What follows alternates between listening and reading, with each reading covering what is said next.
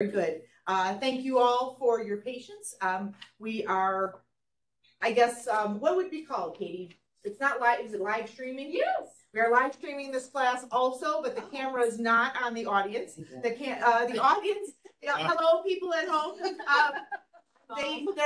They only see the PowerPoint presentation, but they can hear the class, and it is going to be recorded so that you can watch it again at another time. So thank you for being here. Thank you for taking part at University Express. It's one of my favorite programs. And thank you to Katie Earle and Erie County and Kitty and Elisa for getting this program so much deserved press and classes and instructors, and it's awesome. So without further ado, Kitty is going to introduce our speaker today.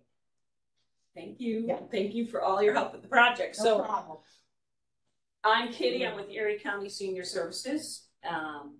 We work right down at the RAF, and without our partners, like all of the senior centers that we work with in Erie County and some of the libraries, this would not be possible. And also without our speakers. So Harry has been a part of University Express for many years, and actually today I would like to honor him. Oh, wow. Whoa! For being a part of this year's University Express. And we'll be giving these to our speakers each semester for those who participate. And you can hang them up in your office, you can wear them home, show your kids, grandkids. People love those. They're great. We just started doing that this year. I will be offering 8x11 blocks. We do have the autograph page in the back of the passport book too, if anyone has a passport. So you could get Harry's autograph. But just know that Senior Services, downtown Erie County, we have so much that we offer, including University Express. But we have state fit dining. We have our nutrition counseling. We have frozen meals. Yeah. We do farmer market coupons. Question? You just mentioned the passport. Is that happening this semester? Yes, I can talk to those I haven't seen them. who are interested in Do you have new ones? He said the spring ones. Well, we might have been recycling those. We do have a fall passport, yes. But I'll bring those in. Okay. They're in my car. So I usually don't come out to Cheektowaga, but I wanted to see the streaming done here at this center. I'm kind of like a South Towns connection.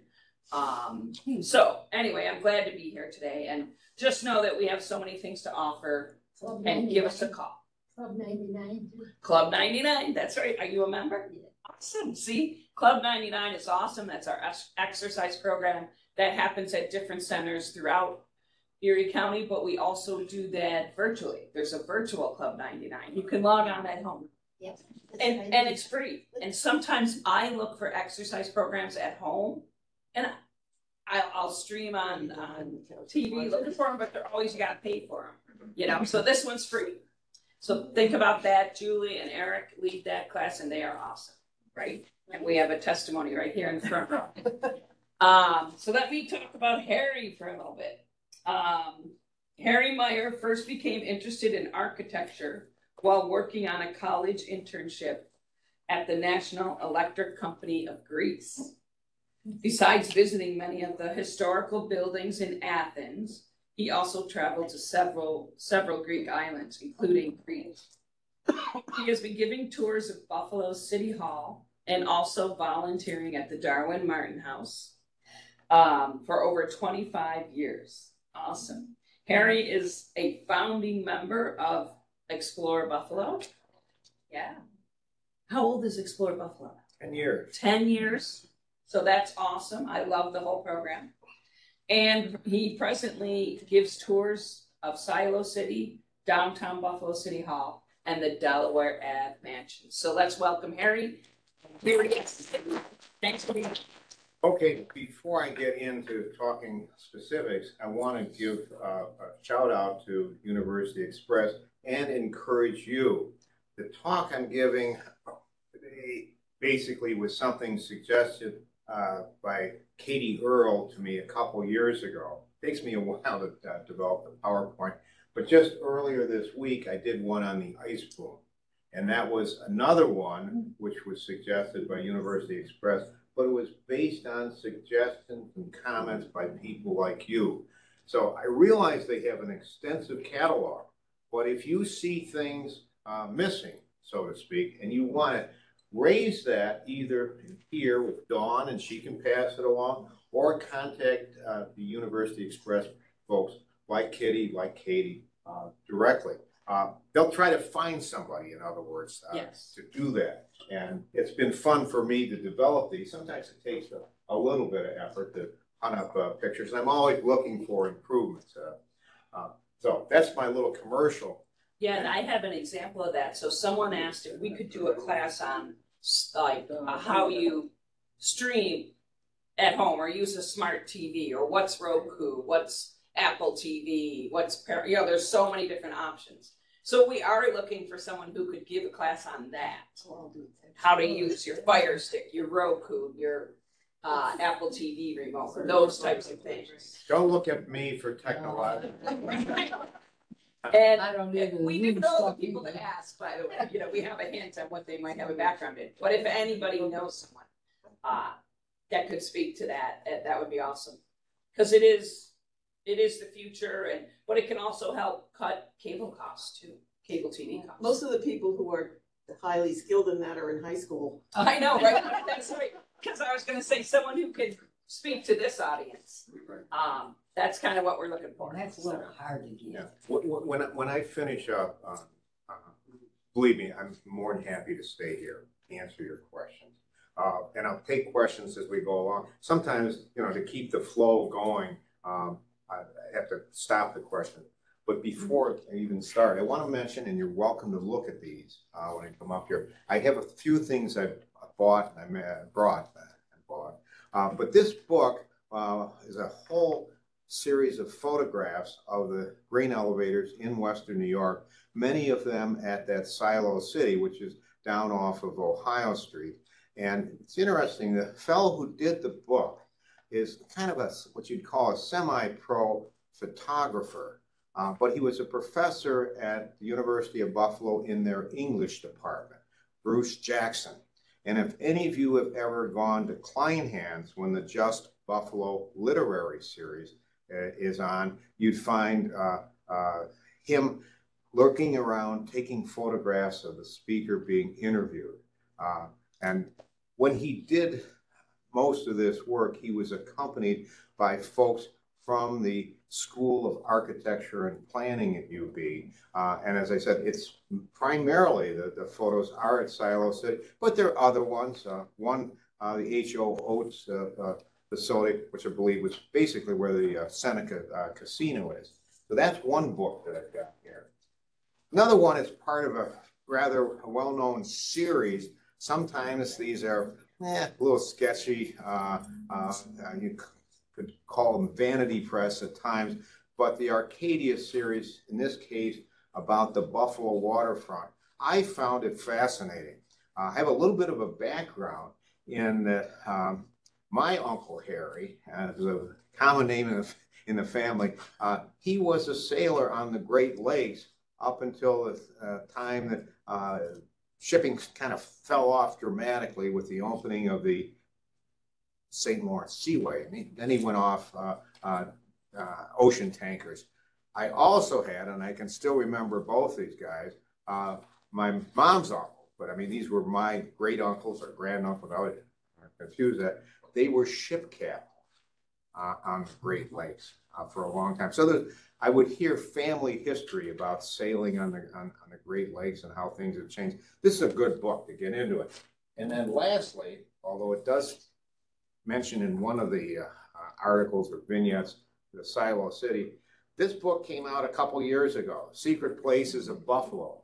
The woman who came up with this idea and did the book, Elizabeth LaConta, is the one who is the publisher of Buffalo Spree magazine. I say that's Buffalo's equivalent of Elle. I mean, the articles in there are always neat, and they've got good recommendations, I think, for restaurants to try out. But you're welcome to look at these. Just don't walk off with them. Do you know if the library has those books? I haven't done that. I wouldn't be surprised, particularly the American Chartres. And I should have mentioned the term American Chartres is drawing attention to the European cathedrals, a beautiful one in France, in Chartres.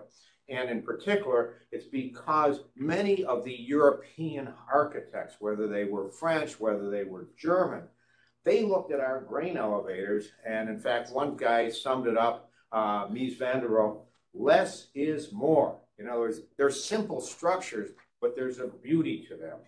And one of the techniques on photographing these things, and there was actually for 12 years at Silo City, this is the first year they're not doing it, guy came up from Atlanta, Georgia, professional photographer, and he taught a class specifically to professionals, and if you paid the money, you could go as well. But the idea was to go around to some of the abandoned sites, including those that the city of Buffalo owns that say no trespassing. There's a couple on the Buffalo River, and I got invited to do that. I just didn't want to go to jail. I didn't, but no, the basic point is there is beauty in the simplicity of the structures, and one way they can bring that beauty out is just to set a camera up and let it take pictures like every 5 or 10 minutes. And as the sun moves, as the clouds come over, the difference that you see, the subtle differences. The only thing that I can really remember is the one time I saw the Grand Canyon, I just sat in amazement for a couple hours on the rim and watched the colors change. It's the same thing that you're seeing, but you're seeing it in a different fashion. All right, I could go on for a long time. I also have one picture, which you'll see from the slide, but I want to hold off and tell you what that's about. All right, I start off as a basic primer, and in particular, I do have a yardstick because it doesn't take a laser print. But this is very early. You can see it's 1805. It was done by a fellow, if you'd recognize the last name, it's Joseph Ellicott. He was a land surveyor. He got his job from the Howland Land Company, which literally bought the western 60 miles of New York State, running all the way from Pennsylvania to Lake Ontario.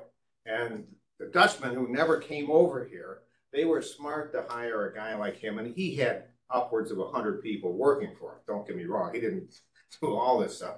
But basically, he gave them a better idea of what they owned, but beyond that, he also became the local sales agent, and he had an idea for them how they could sell the land.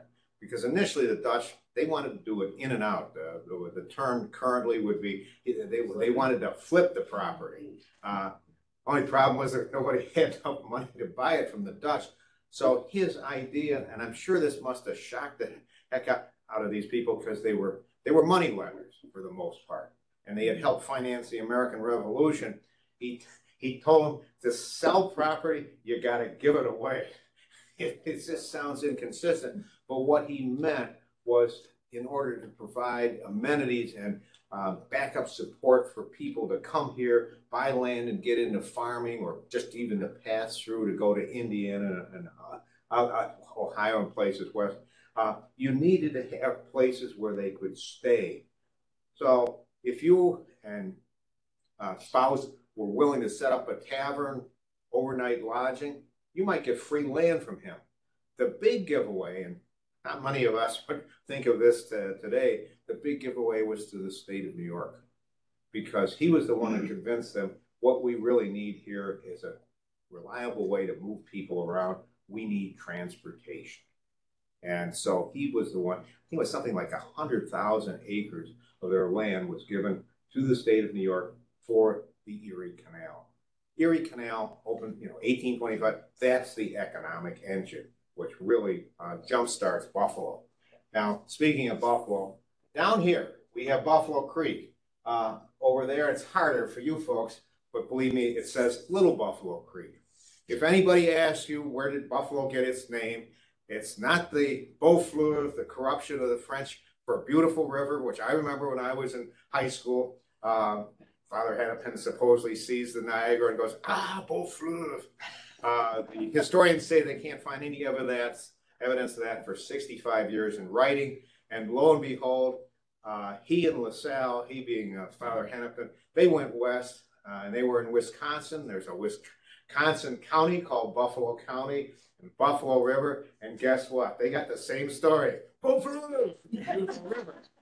And the same thing with the historians there. No evidence. My favorite, and this is going to get into the real unknown. I have a couple inquiries going with a linguist over at McMaster University, as well as I've asked this question at UV. But the basic point is the kind of the most likely is a type of fish, which we know today as the buffalo or the big mouth buffalo. It's also got the other word sucker on the end of it. And the guy in Minnesota, who's the mayor of Buffalo Lake, he made this statement several years ago. He said, we ought to face it that our particular city is named after a bunch of suckers. And he says, the Chamber of Commerce is going to hate me for this. But anyway, I wanted to point out the Buffalo Creek. And I also want to tell you, this is not a road map type of thing. This is not current construction at that time. 1805, I don't know how many people, the first census, 1810, about 1,500. But this was a plan which Ellicott had for where he saw the future of the lands that the Dutch had bought. He saw it all the way here on the western end, and he wanted to sell a lot of lots. I'll also tell you, the big land down there, one speculation I have, you know, that area flooded. It was marshy, particularly before they had breakwalls down there. Be that as it may, I just focus on that buffalo. Okay. When we talk about the grain elevators, when we talk about Silo City in particular, we're talking about this area, and you can't see too well, but right there is the Ohio Street Bridge. That was closed for about 1.5 years for repairs. It's back open, and that bridge plays a very important role in the current flour production because of this facility, which is on the other side from Silo City. That's an active series of grain elevators on what's called St. Clair Street. And the facility that manufactures the flour, crushes the flour, is all the way over here. That's the one that had the Great Northern grain elevator, which was not in use for a long, long time. But the flour mill, believe me, from like the 1930s on, it was huge. It used to be Pillsbury. It's now owned by a company called Archer Daniels Midland. If you go to Riverworks, which is across the street in this area here, it used to be a grain elevator over there. But the basic point is this active flour mill here doesn't have storage space for the grain to crush beyond a couple days.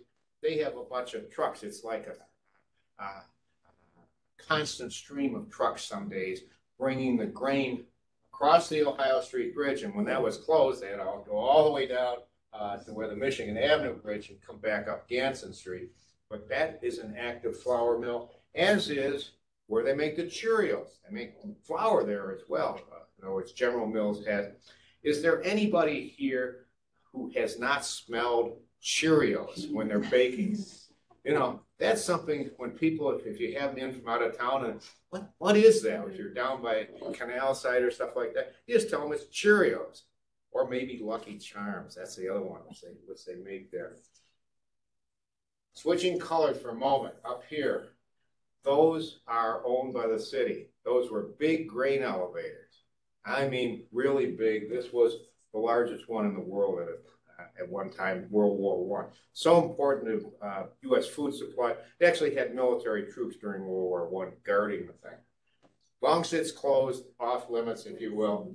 This one, and this one over here, which is called Marine A, and I give walking tours through that. Point simply is all three of those closed in 1962. You'll hear the statement that it was the St. Lawrence Seaway killed the grain storage business in Buffalo. Not exactly accurate total. one of the biggest thing, and I keep trying to find written evidence. I mean, I've heard about this. We used to have something called the Interstate Commerce Commission, which set rail rates. And it was literally cheaper to send grain from the Midwest. I'll pick on Minneapolis, send it to Buffalo, crush it here, then send it to the East Coast, then to crush it in Minneapolis and send it direct. 1962, the Interstate Commerce Commission, which I don't think exists anymore, they backed off and they changed the rates, which had been the favorable rates, which had been in existence for a long time. So this area in through here, and it's interesting, the place I give the tours is, it looks like it's a vacant lot. It would have been number 13 there. I don't know why when somebody came up with this, they were very superstitious. And this is an aerial photograph of what we call Silo City. And one recent addition, right down here, that used to be an administrative office building. The fellow who owns it owns a company right out here on Ohio Street called Rigidized Metals. Very creative with what they do with shiny metals, whether it's titanium, stainless, nickel, you name it. But he's the one that bought this whole area, with the exception of what Carl Palladino owns here. It's about 14 acres and all these buildings down here. He actually bought this from a separate thing. Total purchase price $160,000. But it's a liability. And what he was intending to do is take the facility along here, which is a bunch of silos, turn it into an ethanol plant. This was 2006. It didn't materialize because the economy kind of went sideways or backwards in 2007, 2008. So this area was kind of abandoned. What do you do with it? Well, you do game plan B was to go to the university and set up some interesting relationships for, especially down here, there's some major artworks, which I'm going to show you.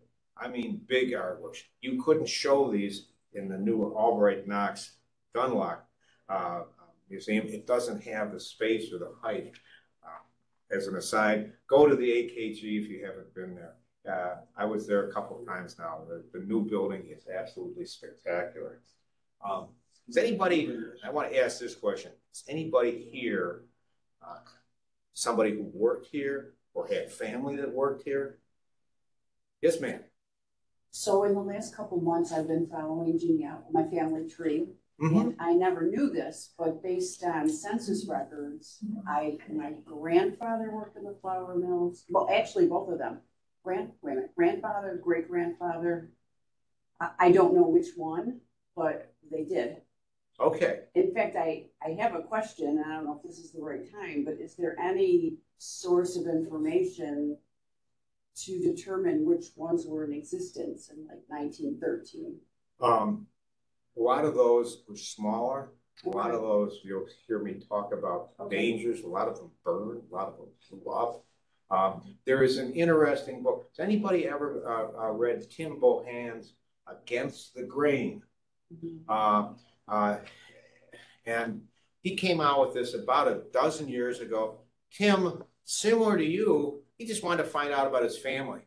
And he got into doing research. It's an excellent collection of the stories back there. One of the things I will tell you over and over when I'm giving tours, we tend to think of other types of activity as being especially dangerous jobs. The steel mills here.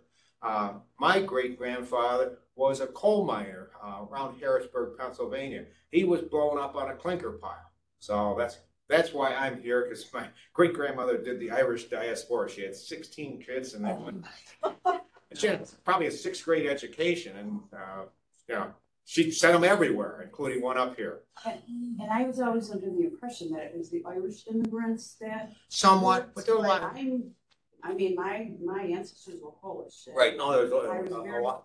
You're right on that. But be that as it may, the stories of people that I have had on tours who worked there were of the dangers and of people being injured and people being killed.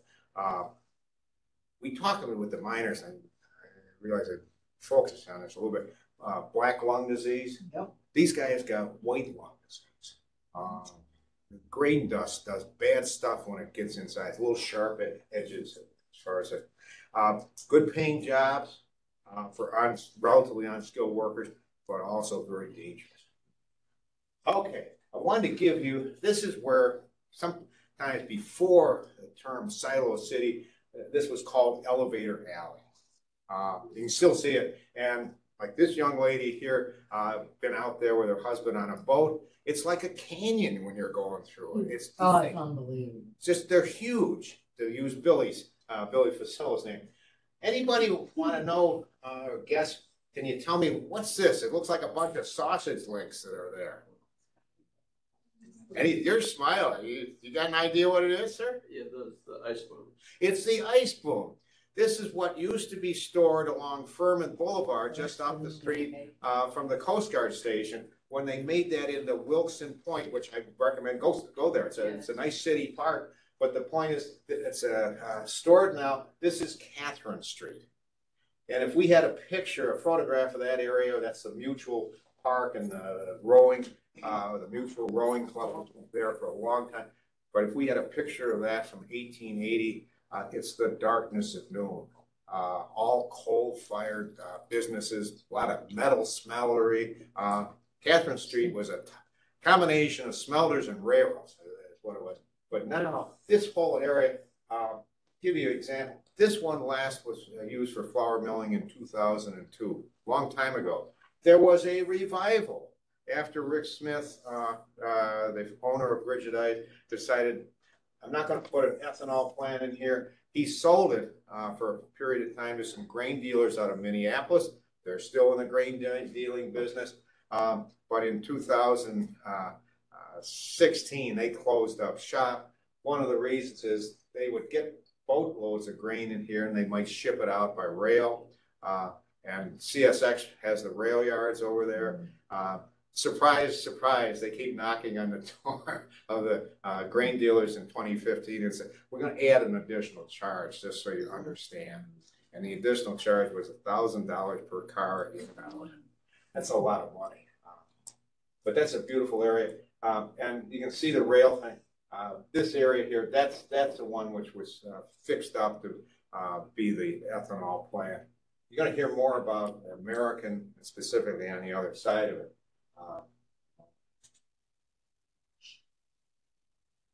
I mentioned this professional photography class that came up, but I also it's just, to me, it's beautiful, and those are geese that are flying through there. But I also mentioned this thing here. Anybody here ever been on the Crystal Beach boat? It's that old wreck they brought in. Yeah, this one's an old wreck, but I remember my mom taking me on the Crystal Beach boat. I was scared. You get out there on the boat, it wasn't scary. But you know, it was an experience. People our generation, you remember that. This boat here came to Buffalo in 2015. It was used in a very similar fashion in Detroit. There was an amusement park in Canada like Crystal Beach. And what happened was that closed in the 90s, and the ship was out of luck. Didn't have any customers anymore, and it sat vacant. A guy out of New York City came up with an idea. He was going to fix this boat up. He was going to actually take it out through the St. Lawrence Seaway, down the St. Lawrence River, around maritime Canada, and bring it to Kingston, New York, which is about halfway from New York City to Albany. And it was going to be a floating museum, but also a day tripper. When they brought it to Buffalo in 2015, it was an opportunity, they thought, to get it repaired. I have to mention that the guy that had the money, he passed away about a year after he bought the ship, and it's owned by a not-for-profit. They'd love your money. I'll put it this way, when they came in 2015, and I was giving tours, they were telling us they wanted $5 million and they'd be all set. Well, next year they wanted 10 million, and then the next year it was 15 million, and then they stopped talking about it. We don't know. She says wreck, it's deteriorating, I guess is the best way Somebody had the bright idea, well, we're gonna protect it, they shrink wrapped it one winter. All they did is set dry rot loose in the thing. But that boat is still there, and how much longer, I don't know. This year, I have not seen a single soul. We used to see occasionally tour groups. Leadership Buffalo had a fundraiser there. How can you see that? Can you come up close? Yeah, it's hard to see. When there's two. Going back. When I do the ground tours, we can see it in two fashions. You can peek around the corner, standing outside the Marine A silo. But I take people down into the Marine A silo, and we wend around a little bit. But there are 3 or so vantage points where you can see how badly the ship is deteriorating. Is there any street near there? No. I mean, it's called Child Street is the end of it, but this is fenced off area. Okay. The good news in one sense is that the hull was stabilized before they towed the ship here. So apparently it's not in imminent danger of sinking. A couple times in the past, I've met a guy who teaches at the Maritime Academy Charter School, and his job was basically about every other week go over there and make sure it's not sinking. As far as that goes. All right, I want to take you back in time though. This is Canal side. This is when it was robust, and I'll be very happy to send to Dawn, and I'll tell you about it. And you can find this actually by Googling, using all sorts of things. There is an animated video which was done about a dozen years ago, and in particular, it's set in Buffalo in 1836. The height of when things are really developing, and it's about a guy by the name of Benjamin Rathbun. And Rathbun at one time had over 2,500 people working for him. He has one building that's left downtown Buffalo. Used to be what they called the Tycor building. It's kitty corner, I guess is the best way, from the family court building. It's across the street from Old County Hall. It's now owned by Erie County for back taxes, and supposedly they're going to use it for archive storage.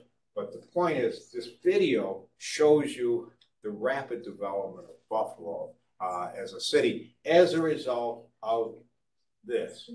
The connection from the commercials, this is called the commercial slip. You can go down there. These Whipple truss bridges. This thing was a constant beehive. And it's 1842, major development with Buffalo and grain handling. A guy, I think this is the next thing. This just shows you how popular the place was.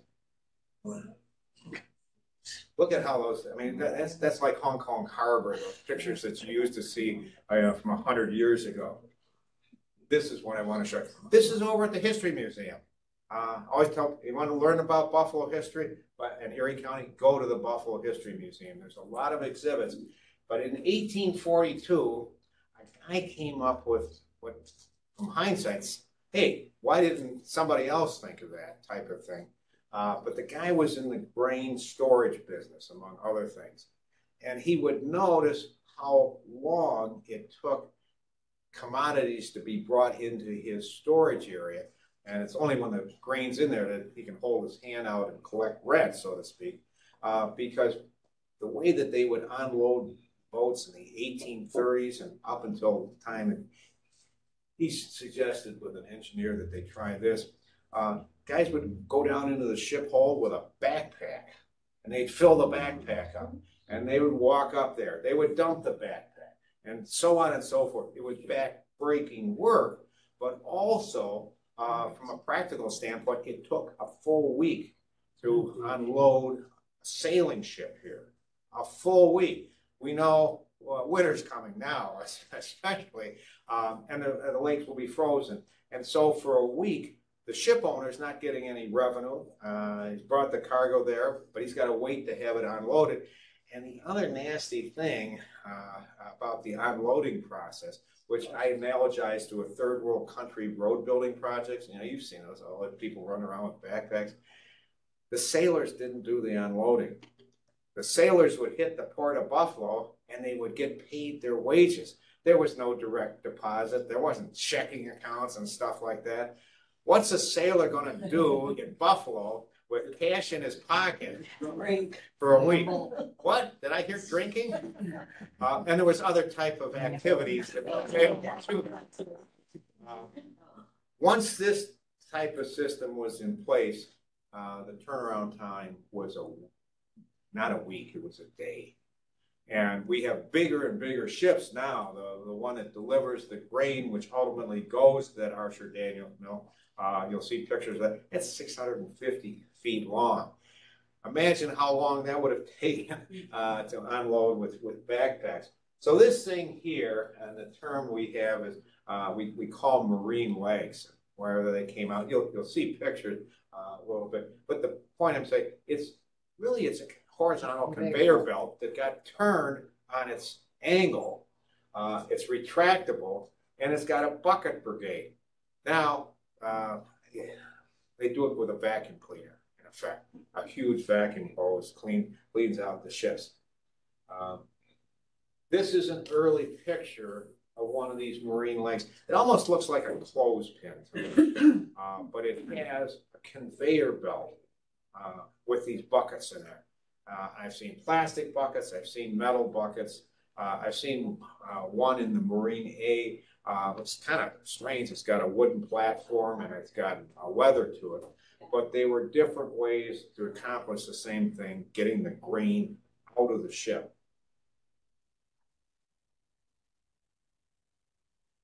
I just wanted to throw this in. I mean, this is kind of a historic picture, but it shows even now. This is all the way. This is Lake Superior.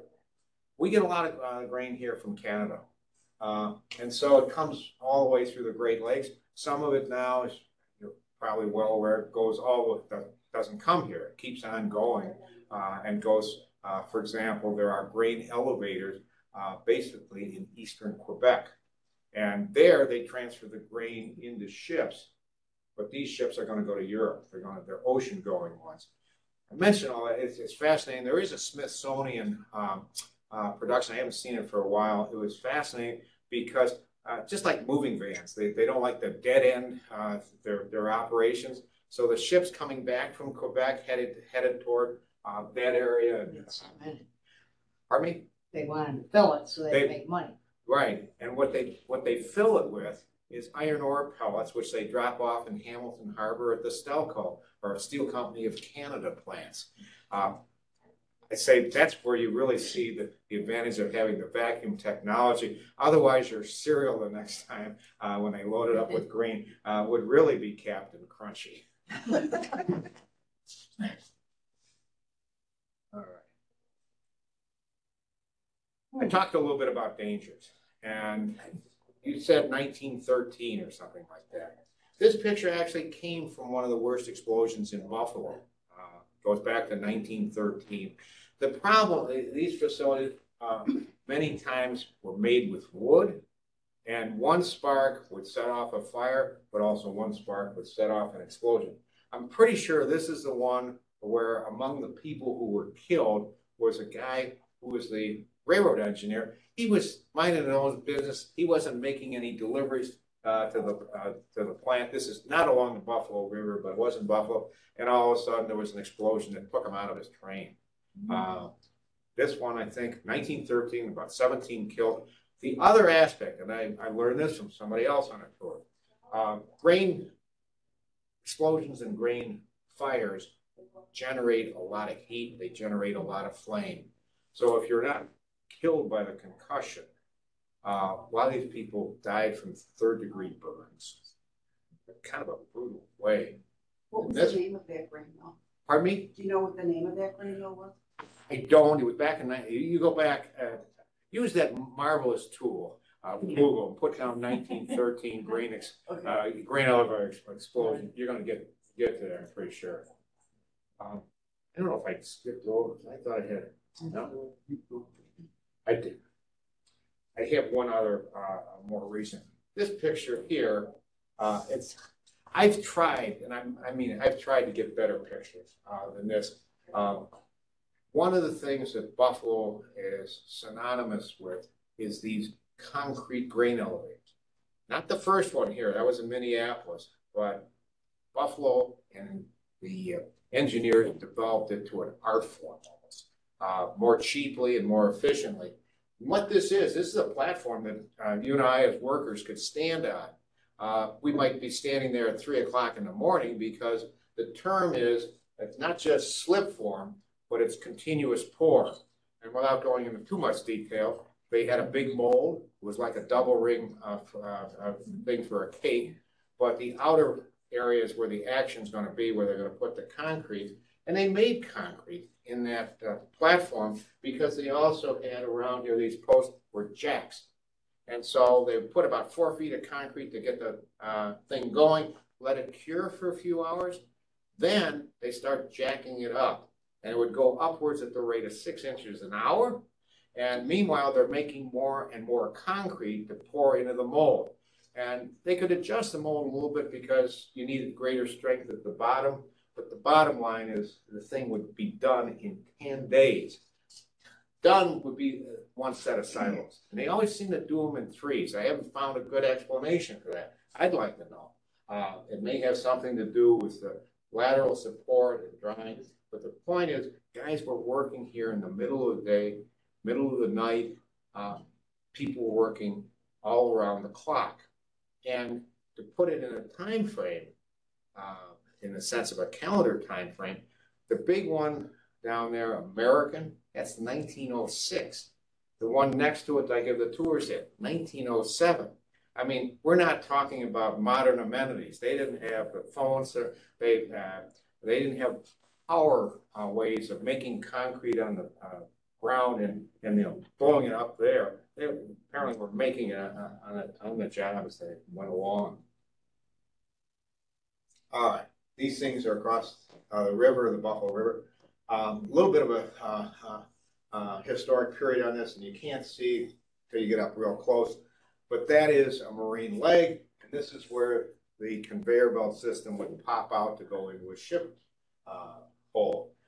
These things, if you've ever watched a space program when they're getting ready for a launch down at Cape Canaveral, what do? They roll that whole thing out on rail car wheels. Same thing. This stuff could move along on rail car wheels because it's, the analogy I make is when you're changing a flat tire, you don't spin a lug nut off entirely and then go to the next one. You start twisting and you go around there. Otherwise, you got a problem with the wheel. Similarly, when you unload a ship, they take grain out of one hole, and then they'll take grain out of a hole here to lessen the amount of stress on the hull. Well, the reason these things are on rail car wheels is when you got a 650-foot boat parked there, tied up, you don't tell the captain, please, buddy, would you move your ship about 50 feet back? It doesn't work that way. You don't get a favorable response. Here's a little bit, and again, this is right down where the action is now. You can see these holes. You can see the extension out there. All right. Anybody know what we call the guys who went down in the hole of a ship? Stevedores. What? Stevedores. They were stevedores. That's one term. These were Scoopers, weren't they were scoopers. Scoopers. Famous scooper, Jimmy Griffin. Talk about a tough job. And these guys are almost, cowering in a corner there. Back in the older days, if a guy had a bandana over his face and his nose, he was the head of the game in a sense. Now, OSHA would require a lot more protective equipment, not just breathing apparatus, but earphones and all that, because these were noisy. But guys would hopping into this thing, it might be 12 feet of grain. And it's kind of like if you've ever gone up a sand dune, it's a little uncertain. It can start to fall apart on you. You can feel like you're constantly, the stuff moves around.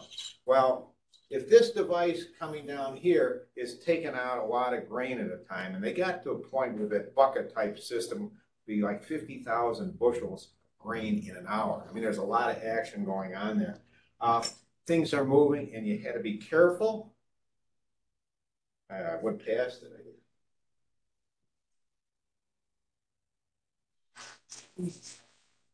I'll go back.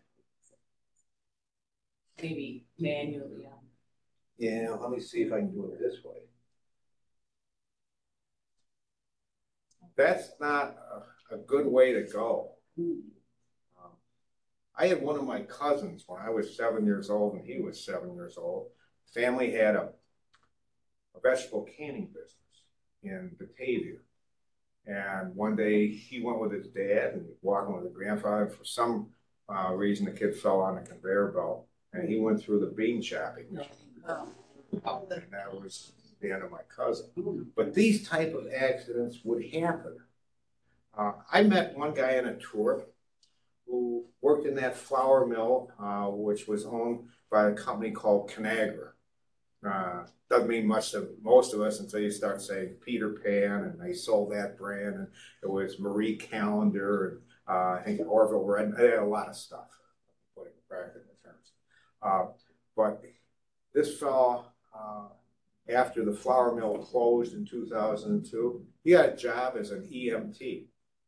And in particular, he said, I got my training on the job. He said, even though Buffalo Fire had a substation basically at the end of Child Street where Ohio is and where the bridge is, they couldn't get there fast enough sometimes. People would get chopped up on various pieces of equipment. There were a lot of injuries that happened.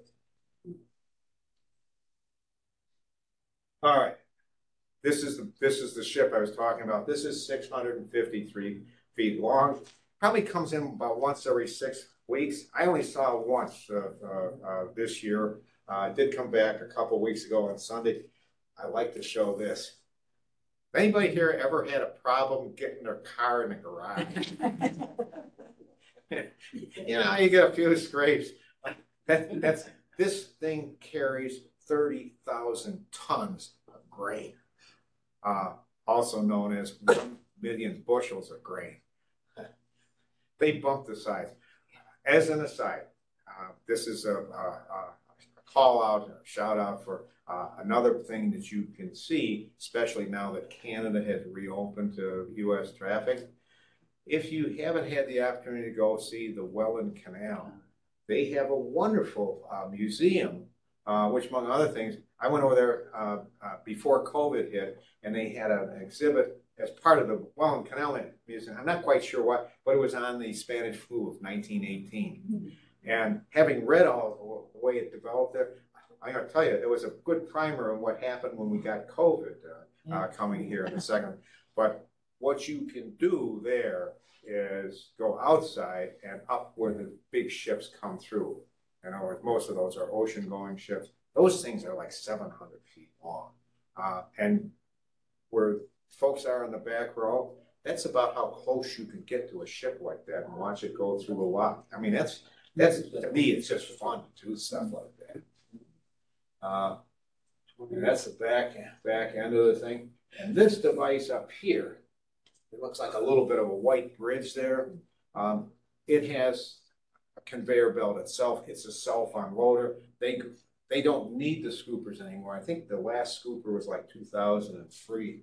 But the point is, very efficient, and that ship can be emptied of its 30,000 tons of grain in less than a 24-hour period. It's fun to see that ship. I mean, it hustles. All right, that's the Ohio Street Bridge. It's up. In the background, there are more silos there. They don't just use the silos for storing grain. That business there is Lafarge Cement Company. They got a batch plant that's on River Road, but they sell dry cement to a lot of people. This boat, the Argonaut, comes in on a run from around Kingston, Ontario. In other words, across from Rochester. And the reason I focus on this was a fun experience for me. Only once have I seen it, when both ships were here. If you think back to that picture I showed with the different colors and the course of the Buffalo River, it's not gentle curve, it's right angle curves. It's really tough to get around. And on the other side of the Ohio Bridge, where this ship right here would be tied up unloading, basically they can't get this big other ship out at the same time, because when it swings its rear end around, it would crash. So they take a tugboat, and that's a tugboat here. It's hard to see in the picture, but they pull it all the way up here by Silo City. And there's ropes, and most of you know when you got things under tension, you want to get away from the rope because if it breaks, it'll do bad things. So in the midst of this, we got tugboat here. We had another tugboat over there. And both of the big ships, they got their propellers. They don't go fast. That was interesting to see. But they sure kick up a lot of water. And in between, whoops, I don't know what the heck. Oh, we're going the wrong way. No, we got all the way back. Something jumping. There, There. Get it back. there. In this area here, there were waves. It was like Typhoon Lagoon or those other amusement parks in the Orlando Disney area. This is July, it's hot. And there are a lot of people out kayaking. The kayakers, they know enough to stay away from here on ships like this. Some guy on a jet ski, he thought he was in hog heaven. And he's running up and down there and he's bouncing on the waves. These people here on the tugboat, I'll put it this way, were encouraging him to find another place to play. Anybody ever go on the Aquarama? That was a boat, based in Detroit for a while. It was a pleasure cruise, and they brought it here. This is along Furman Boulevard, another abandoned right now. It's no longer there. I think the ship ultimately was. What did they do? They scrapped it. But the reason I mention that because it kind of shows the length of the big expanse of Buffalo's reputation as a grain handling port. That was owned by a cooperative pool in Saskatchewan. It's known as the Pool Elevator. Old stuff in Canada. All right, now we're getting into Silo City. This is not Silo City. This is Carl Palladino's thing. Anybody ever seen that? Anybody want to guess what that was? I heard a magic word. Beehive. How do you know that? I was there. You were there. When the folks from Rigidite buy the area we call Silo City, basically they found in where the bar is now, the Duende Bar, one of the biggest beehives, honey beehives. And rather than destroy it, Rick Smith went to the people at the School of Architecture and Planning and said, in essence, could you guys come up with a design? And this is the design. You do the design, we'll build it for you. And this thing was very active. A couple times they've had to restock it with bees. This last summer I didn't see anything going on there. But it's kind of an interesting monument. I told you there was going to be some artwork here. In the Marine A silo, there is something, and you can just barely see it when we do the tours and point out easier. All these beautiful colored bands are surveyor tape, rolls of surveyor tape. This thing, I think that the other picture may show it, this thing's about 80 feet tall. And it's got a frame here, and you got a corresponding frame on top, and it's not held up by these bands, it's held up by cables. I would have liked this scene when they raised the thing, which I think that was the way it was done. This predates, so this is at least 10 years, it may be older, but this particular art project was a master's thesis at UB in the art department. Gentleman had studied, he's from London, Ontario, Gareth Lixty is his name. He'd studied at UB though for his master's, and this is what he submitted. That's a pretty impressive thing. Used to be you could go touch it. And then they found that the problem was the particular silo would flood in the wintertime. So they moved it up. You can't touch it at all. But it's just, and all it is, in one sense, it's two wooden frames with a whole bunch of rolls of unrolled land surveyor tape. That's one piece of art. Right next door to it, it's another one. This one, fortunately, I bring in some heavy-duty flashlights. This is one, I use this also. The insides of these silos are pretty darn smooth, the concrete. you had a road that was that smooth, it would be smooth Nice, riding. yeah. Nice. But look at this, is a better picture coming up. You're looking at 500 pounds of plastic. This one is called gears. It was done by two people, one of whom is from the West New York area. It's not done as a master's thesis. That's been hanging up there for over 10 years. There's no other art gallery that I'm familiar with in Western New York where you could hang that. And what Rick Smith, the owner of Rigid Eye, been very good with these people. You don't charge for this stuff. You want to hang the stuff up there. The only thing is they're not going to take care of it for you. So if it starts to deteriorate, there's other artworks that have deteriorated. You want to reclaim it, it's yours. And if we ever need to use this, if we come up with some other use, because you're going to hear a little bit about reuse, then your option is to remove it, or we may have to remove it for you. This is down across from Canal side. It's the silos, which are no longer in business, called the connecting silos, which are basically where the Skyway is. Talk about creative reuse of an abandoned facility. These things at night, I mean, the use of light, we've all seen with Niagara Falls, and it beautifies the waters. The waters by themselves are beautiful. But this doggone, that, to me, that just looks beautiful. That's another, you don't want different colors down there. So it's a way of beautifying and bringing people, giving people further reasons to come down to our beautiful waterfront now. This is back at Silo City. When I take people up on a tour, the vertical tour, about a third of the way up, I suggest there are things that I call portholes. I don't know, they were circular windows.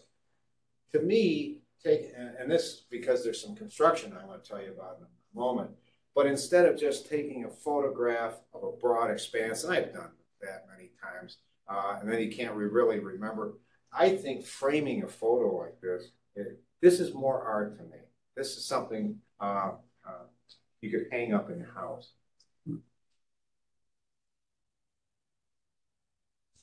Ohio Street Bridge, active grain elevator. This is the old thing. We used to actually take people across this. It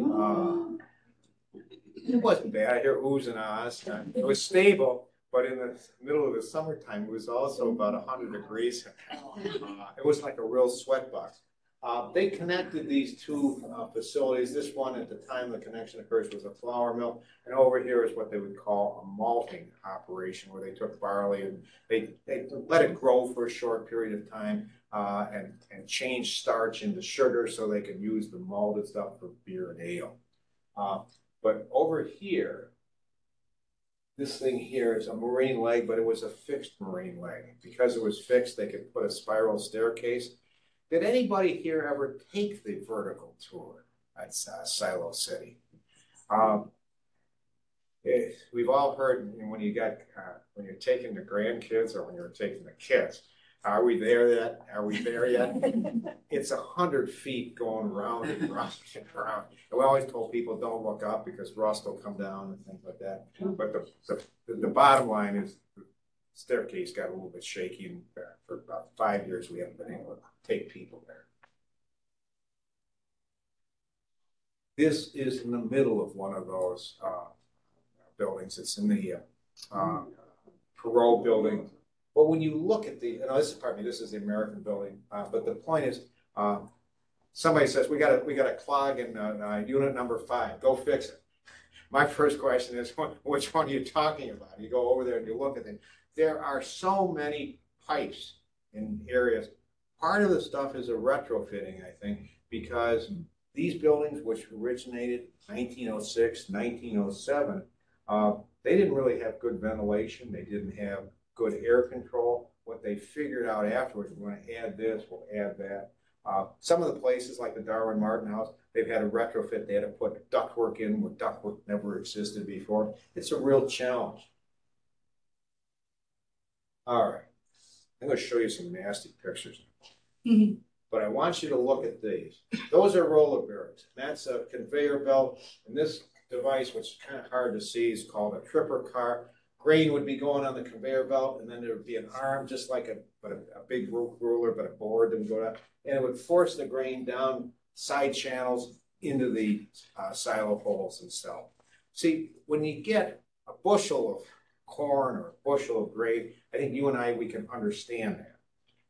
But if you got 10,000 or 100,000 bushels, you're not going to get your hands around it. And really the way they treat grain is it's like a commodity, a bulk commodity. They get it in there, they weigh it, and then they test the moisture content. But there's a reason I focus right there on the roller bearings. That's just a picture I threw in because I like it, it's beautiful. I'm probably going to take that one out. When they have explosions, when they have real bad problems, you could be down the end of this corridor. There's nothing to stop that explosion. In fact, it's channeled pretty much and can take people out. These are what they look like. This is obviously, it's abandoned. That was at Pillsbury. That was on Ganson Street. Oops. Just touch. Okay, we got another one. Yeah. This is not Buffalo, in a sense, fortunately.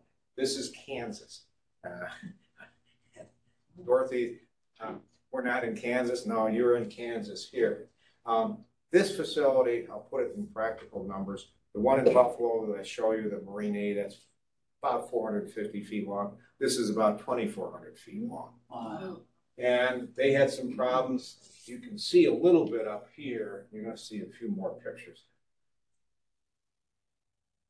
They had one hell of a boom. The caps, I'm told here, which blew off, they're not bottle caps. They're about 2 tons a piece.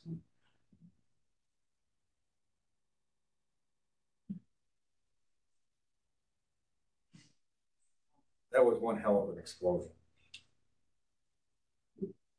This poor guy's waiting for a helicopter to medevac him up. I think he's in shock from other pictures I've seen. You know, he's lucky to be alive. All right, the reason I showed you that roller bearing, the federal government OSHA office came in, like the air crash we had here in West New York, where the Transportation Safety Board was. What happened? We don't want to have it happen again. They figured out at this location, one of those rollers, somebody had not adequately greased the roller bearings in there. And it seized up, and the momentum of the grain caused metal to scrape against bare metal. One spark. 8 men killed, about another dozen severely injured. This is back in Buffalo. Let me ask people, particularly if you're sitting in the front row, does this guy look happy? Next question. Anybody know what his name is? Anybody know what his first name is? Michael. Michael. Why do you think Michael? He owns that boat. He owns that boat. Oh. This is Michael Tewksbury. Is that one that hit the bridge? It's a very famous bridge. 1959. It hits the Michigan Avenue Bridge. And what it didn't take down one night in January, the rest of it fell down the next day. And there was no bridge at Michigan Avenue for about 1.5 years because they had to build a new one. Interesting story about this. He's up from Cleveland the next day. That's his ship. The other ship that hit his ship and sent his ship down the Buffalo River under the Ohio Street Bridge was owned by another company. Is that the one that burned and then where the cotter hit it? No, it was sitting up there. They were drying grain out, and it just broke loose when there was a huge ice jam at the juncture of Cazenovia Creek and Buffalo River, broke loose upstream and the like. This is more pictures. This is the cotter. Yeah. That's a National Historic Landmark. Yeah. But which was that? That's not the one where the original cotter burned? I don't know. That I haven't gotten into. This I'm just focusing on the bridge. This is after they managed to pull the ship out initially. Before that picture, Mr. Tewksbury was taken. The other ship, by the way, was owned by another shipping company based in Cleveland, which was owned by the Steinbrenner family. And one of the guys who was called in to testify was a young George Steinbrenner. And as an aside, judges are not supposed to do this. The judge made some edit, the local judge made a comment to the effect, after listening to Mr. Steinbrenner testify, about the only reason he thought that he was the vice president of the corporation was his dad owned the corporation. That's kind of a bad shot. This is the picture I have that you can look up that close. This is all ice. This is the Tewksbury. This ship here is the other one, McGilvray Shires. This is where the Cheerios plant building is. It's hard to see, but that's where the Michigan Avenue Bridge is down into the river. All this ice is a tiding of bad news for the people in the First Ward. The estimate, and I've been trying to get pictures of what really went on, was about 100 acres flooded over in the First Ward. Some people had 6 feet of water in their house. They didn't have flood insurance back then. And the 2 shipping companies got into one of these fights like it's not my fault. And everybody pointed the fingers at the city of Buffalo. And many of you probably have heard this story. They had 2 operating engineers at that bridge late at night on Wednesday, January, whose responsibility was to raise the bridge whenever a ship came through. And it didn't matter if the ship was loose by itself or whether it was under power, but the guys were not on the job. Anybody know where the guys were hanging out? Swanee House. The Swanee House, a fine establishment. And there was one of the things that did not make it into the court records is that the Coast Guard and Buffalo Fire tried to get the people at the bridge to alert them that this ship was loose and coming down there, and they couldn't get any answer. They finally tried the Swanee House, and nobody picked up for a while. They kept trying. Finally, this is the lore, is that the guy who was the bartender said, well, I thought it was some guy's wife, and she wanted me to shag her husband home. So I didn't pick up the phone. I want to get through this. Okay. This is just to show you in its heyday, there were a lot of ships in Buffalo Harbor. There really were. I threw this in, and I don't know if this was in the business here, but I had 3 sets of grandparents. My dad was killed in the war, and my mother remarried in '49. But 2 out of the 3 went bankrupt during the Great Depression. And there's a book which, if you get a chance, and the libraries do have copies of this, Let Us Now Praise Famous Men. It's a very touching story. It was done in the 1930s. A guy by the name of James Agee, a famous American author, interviewed people in Alabama, sharecroppers, and a guy by the name of Walker Evans, who was a famous photographer. He took pictures of some of these people. There's one picture of a little girl. To me, it was just so haunting. But the point is, those people were what we would call dirt poor. How dirt poor? People dressed their kids in gunny sacks. They would get these old flour mills, which were basically burlap. Somebody came up with the bright idea, well, if people are wearing burlap, maybe we can make their life a little bit more interesting, but we can also get a little advertising. So they started jazzing up these bags. That's the reason why I show that. And I think it's a different type of flour, which was not made in Buffalo, but God bless them for doing minor things like that. The only reason I show you this, being in the grain business was I wouldn't say hit or miss, but a lot of times it went downhill fast. This thing that goes up and down is the grain receipts. This other one is what was the size of the storage capacity in the grain elevators. Big difference. Things could change. 1925 though, That's when the current Welland Canal, the fourth Welland Canal, opened. We used to process a lot of grain here for animal feed. Literally, from one year to the next, 1932 it opens, 1933, grain receipts in that area were down 130 million bushels. That's a lot of grain by any measure. It just changed rapidly. And this was the sad type of story. This is not along the Buffalo River. This is not one of the other flour mills. Cargill, they're just saying, we got an old antiquated mill in Buffalo. We cannot justify putting any money into that mill. We're going to close it. And that's really one of the things that was happening. There was a long-term discouragement. Notice, that's later. That's 1994. It's just, for some of these facilities, the incentive to modernize went out of the way. This is intended to be sort of pictures of the future and wrap it up. This particular thing, that's the American silos that are there. This is where they actually crush the flour in here, and they've had the bagging facilities, they had the shipping facilities.